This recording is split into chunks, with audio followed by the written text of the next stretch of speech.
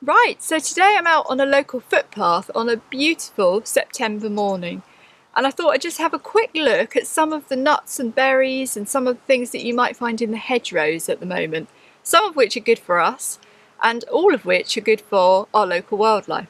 So I've stopped here in this really sunny spot because there is some ivy in flower. Now at this time of year, ivy is so important for wildlife because it's one of the latest flowers providing pollen and nectar to a whole range of insects at this crucial time of year just before many of them are going to hibernate. And so if you can see, it's quite early in the morning, so it's not that warm yet, but you can see that already it's becoming alive with bees and various other insects. You can see the lovely flowers. These are the flowers here and if you look long enough, you'll see a few bees coming to land. So it's a really important plant. It's obviously evergreen, so it also provides a great habitat over winter for some of those insects to hibernate in actually. So it's really good. Now some of the other things that you can see next to the ivy are hawthorn berries just over here, these red berries. So those are the hawthorn. And a little bit further along we've got some sloes.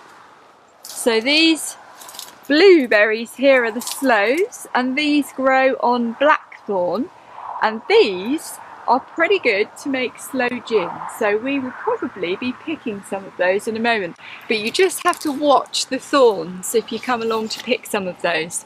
Now let's have a look and see what else. There are a few rose hips here as well. So rose hips can be made into rose hip syrup and things like that, but they have got very irritant hairs within them. So if you do use them, you do need to double strain them actually to make sure you get rid of those hairs. So let's see if there's anything else of interest here.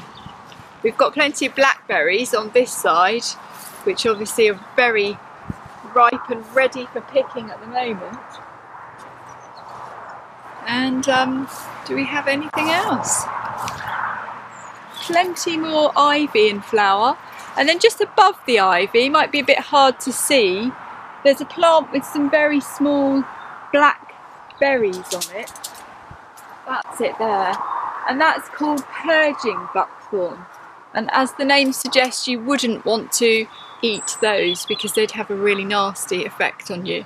But that plant is the food plant for the brimstone butterflies. So the adult brimstones will lay their eggs on there and the caterpillars will feed on those leaves. So that's really important for that particular species.